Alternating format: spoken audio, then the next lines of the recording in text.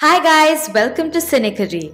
Castle doesn't go on a drug-fueled Scorsesian romp through Wall Street in the greater good, but it does introduce Gates' imposing sister as well as the notion that Castle could invite Stephen King to the wedding. We'd watch that.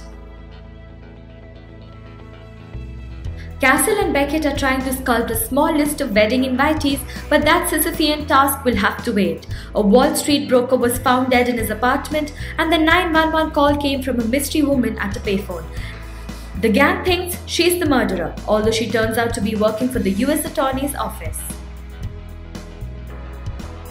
The week's case was a doozy, and most of it was caught up in its gumshoe mechanics. Our big bad wolf, the head of the morally bankrupt brokerage, was a delightful, charismatic scumbag.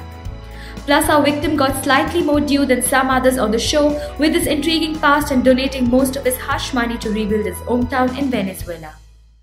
It's one of the few times you can respond to the insider trading with awe.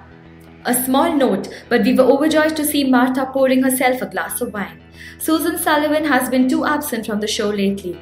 Go get your list, Martha, and tell us dirty stories about everyone on it. Gates' sister was impressively crystalline in her coldness towards our captain, and Gates played the reunion perfectly. Maybe the actors did too good a job forcing sisterly hurt down under a mane of terse professionalism. We can't escape a sense that the show could have gone further. Has anybody else noticed that the consistently cute Castle and Beckett make wedding decisions B plots are getting less and less resolved? We're sure they will cut that list down after they finish making out, but does anybody remember if they actually settled the venue?